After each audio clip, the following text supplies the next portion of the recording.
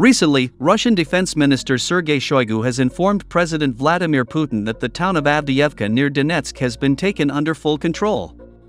Russian Defense Minister Army General Shoigu reported to the Supreme Commander-in-Chief of the Russian Armed Forces that the center grouping of forces under command of Colonel General Andrei Mordvichev has taken under full control the town of Avdeyevka of the Donetsk People's Republic, which was a massive fortified stronghold of Ukraine's armed forces, Russian Defense Ministry said.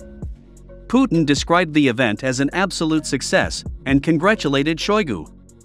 He also stressed the need for building on the success and preparing sufficient personnel, weapons and ammunition. Russia says it had also taken control of Kharkiv, a village on the Dnipro River's east bank in the southern Kherson region. Last year, Ukraine's military said it had taken the village back. Shoigu said that the systematic transformation of Ukrainian cities into scorched earth will be included in the textbooks of the Ministry of Defense. He said that the city was captured with minimal losses. Meanwhile, pro-war Russian publics complain about large-scale losses of the Russian Federation in offensives.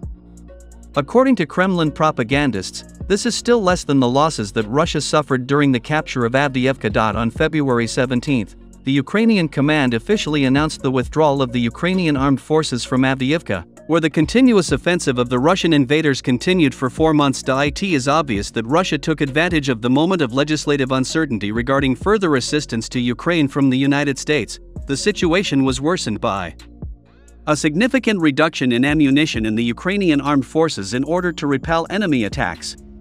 According to information from General Alexander Tarnavsky, during all the months of the Avdeyevka operation, the Ukrainian armed forces negated more than 47,000 Russian invaders and hundreds of enemy tanks. However, the military is fully aware that for Russia its losses in personnel and equipment mean nothing.